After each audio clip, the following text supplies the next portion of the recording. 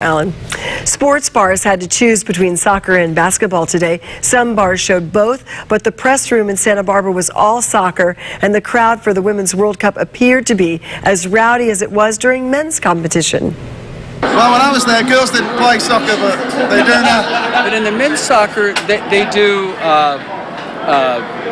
grass. And then when the women's soccer starts up, they decide to go AstroTurf, and they get more injuries. And we have USA is like a really good team, and they can win, but they're playing on AstroTurf.